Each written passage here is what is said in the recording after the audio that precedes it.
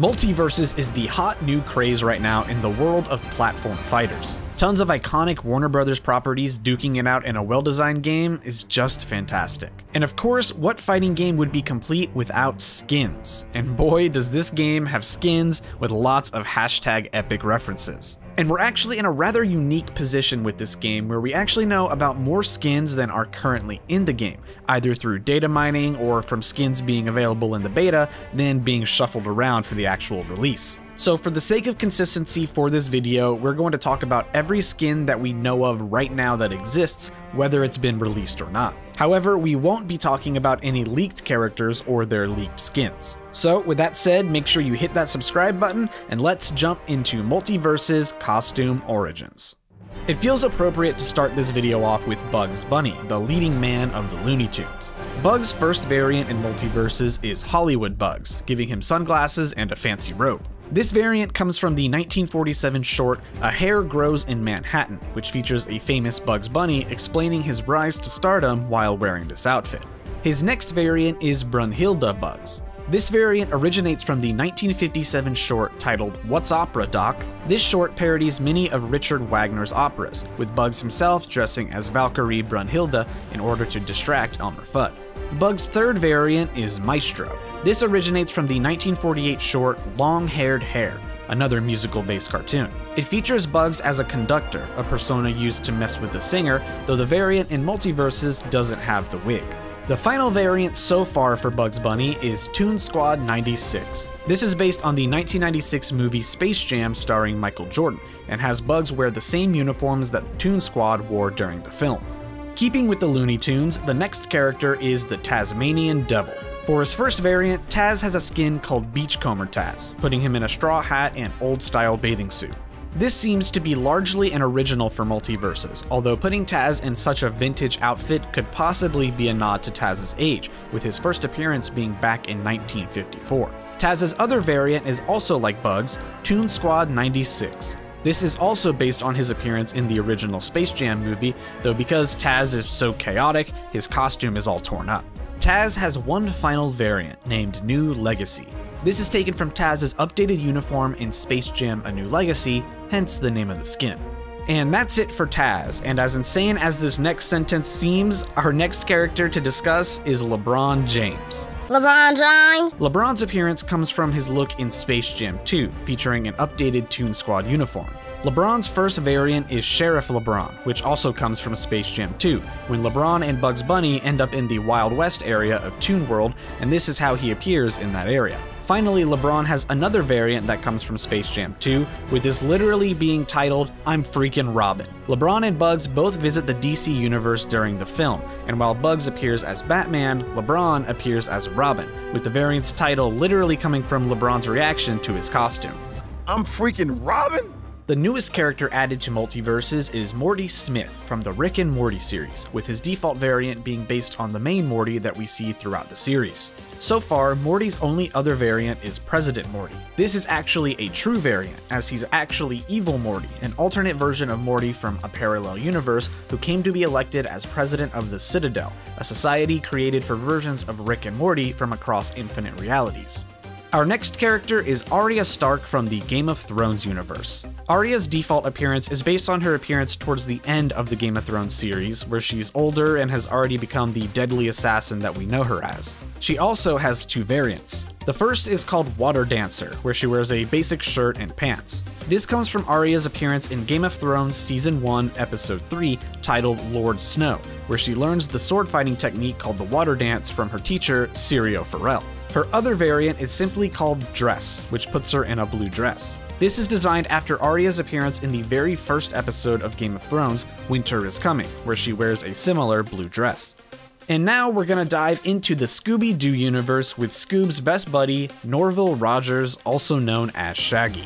Shaggy's first variant is Uncle Shagworthy. This isn't actually Shaggy in a costume, instead it's a completely unique character, Shaggy's uncle. He is a zillionaire who has only ever appeared in a single episode of the Scooby-Doo franchise, in Season 1, Episode 6 of the Scooby-Doo show, titled Scared a Lot in Camelot.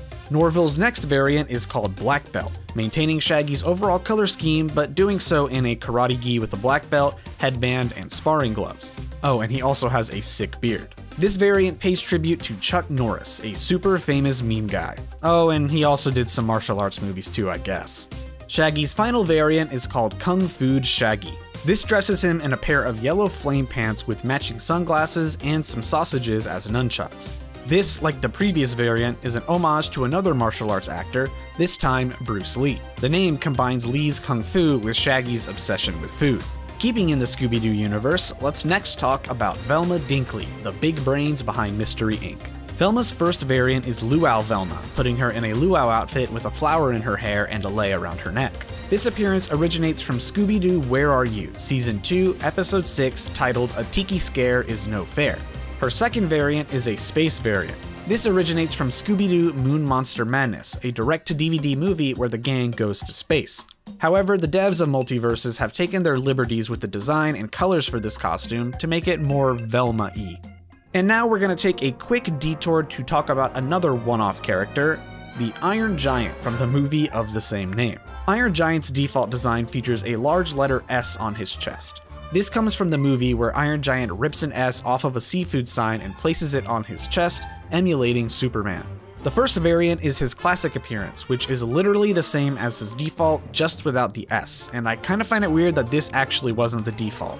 His second variant is Beach Giant, which features Iron Giant in beach attire, complete with water wingies and an umbrella hat. Design-wise, this variant is completely original to MultiVersus. However, the inspiration for this skin comes from the cannonball scene in the movie, with the development team just building off of that concept. Our next fighter is the Caped Crusader, Batman.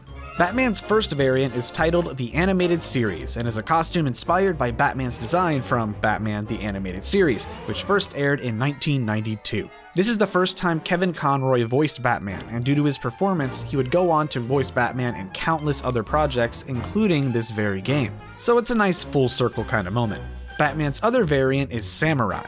This is a variant based on the movie Batman Ninja, where Batman and the rest of Gotham are accidentally sent back to feudal Japan, and where Batman has a vaguely similar appearance to this costume. Our next hero is the last son of Krypton, Clark Kent or Kal-El, also known as Superman. Superman's first variant is the Black Lantern. The Black Lantern Corps is composed of dead characters reanimated by black power rings with the end goal of eliminating all life in the universe. During the Blackest Night event in the DC Comics, many of the superheroes have black rings seek them out, including Superman, and that design is what inspired this variant's appearance in MultiVersus. Superman's other variant is simply known as 1 Million. This is an all-gold version of Superman with a different symbol on his chest. This is Superman Prime, a version of Superman from the 853rd century that appeared in the DC 1 Million comic line. After outliving everyone he loves and passing on his responsibilities to his heir, Superman left Earth and traveled the cosmos, becoming a sort of god before resting inside the sun for 15,000 years, becoming a direct living extension of it. And he's really shiny. The final DC hero in MultiVersus at the moment is Wonder Woman. Wonder Woman's first variant is called Bloodlines, which strips her of the gold in her costume and makes it more red, blue, and silver. This appearance comes from Wonder Woman Bloodlines, a 2019 animated film where she dons this costume. Her other variant is the Golden Armor. This golden armor first appeared in the 1996 comic series Elseworlds Kingdom Come, where she wears it in order to fight some rogue new heroes. This armor also made an appearance in the 2020 film Wonder Woman 1984 as Asteria's armor.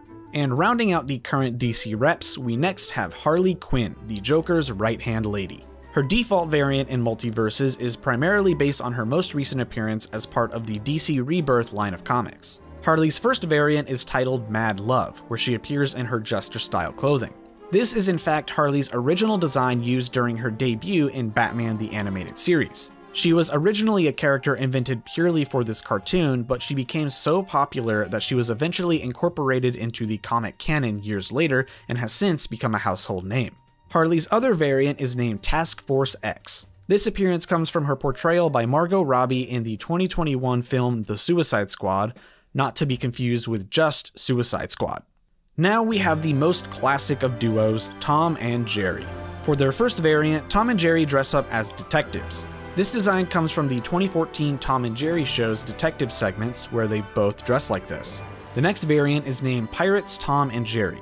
This comes from a 2006 direct-to-video movie titled Tom and Jerry Shiver Me Whiskers. The theme of the film is of course pirates, with both costumes making an appearance during the movie. Their third variant is Texas Tom and Jerry, with both dressed up as cowboys. This costume originates from the 1950 Tom and Jerry short Texas Tom, which takes place in the Wild West.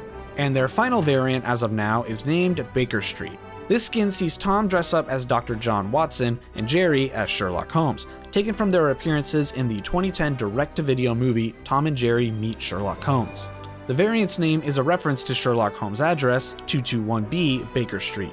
Next up, let's talk about Mr. Steven Universe, the protagonist of Steven Universe. Steven's first variant is Coach Steven, dressing him in a sweatband and sunglasses, a tank top, and flip-flops. This appearance comes from Season 1, Episode 20 of Steven Universe, which is likewise titled Coach Steven, where Steven is determined to help the group get stronger and wears these clothes while coordinating their workouts.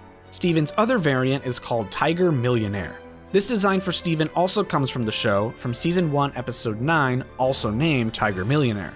The Tiger Millionaire is a persona that Steven takes on in order to take part in pro wrestling matches with Amethyst. Also from Steven Universe, we have Garnet, the leader of the Crystal Gems, the fusion of Ruby and Sapphire, and her design in MultiVersus is based on her current regeneration. Garnet's first variant is known as Flashback Garnet. This is an appearance Garnet had during a flashback to the 1980s in Season 1, Episode 48 of Steven Universe, Story for Steven. Her other variant is called First Fusion Garnet, and as you might guess comes from Garnet's appearance when Ruby and Sapphire fused for the very first time, first appearing in a flashback story in Season 2, Episode 22, The Answer. Moving away from Steven Universe, let's talk Adventure Time with the series' first rep, Finn the Human, who wields Scarlet in his default appearance. Finn's first variant is Pajama Finn, which is Finn in pajamas. These are the pajamas that he's portrayed in throughout the entire Adventure Time series. Finn's other variant is Fern the Human. Fern is the result of Finn's grass sword breaking the Finn sword, which resulted in the two merging into a single entity. Fern first appeared in Season 8, Episode 13, Reboot. And next we have Jake the dog, a stretchy shapeshifter who goes on adventures with his best bud Finn. Jake's first variant is Cake the cat. Cake is the gender-swapped cat version of Jake created by the Ice King in a fanfiction that he wrote and read. Cake first appears in the episode Fiona and Cake, the 9th episode of Adventure Time's 3rd season. Jake's other variant is Jake the Star Child, a strange, five-eyed blue appearance. This is actually Jake's true form, being part shapeshifter. This appearance first debuted in Season 9, Episode 9 of Adventure Time, Skyhooks 2. However, the name of the variant is taken from Season 10, Episode 10, which has the same name, where Jake meets his biological father. And the final character in the game so far is MultiVersus' very own OC, Reindog, a reindeer-dog hybrid. Reindog's first variant is named Battle, putting Reindog into armor that's based off of ancient Roman centurion armor. Next, we have Dragon, which is inspired by ancient Chinese dragon outfits. And lastly, we have Holiday, inspired by Christmas with a Santa hat, ornaments, and bows. And that is every costume for every character that is in MultiVersus right now. But because this is an ongoing game, we're going to have a bunch more characters and a bunch more skins to talk about, from future battle passes to just straight up being able to purchase them. So this won't be the only video in this series, there will presumably be more in the future as we get more content in the game. And now all that's left to do is wait for Rick Sanchez from the hit video game Fortnite.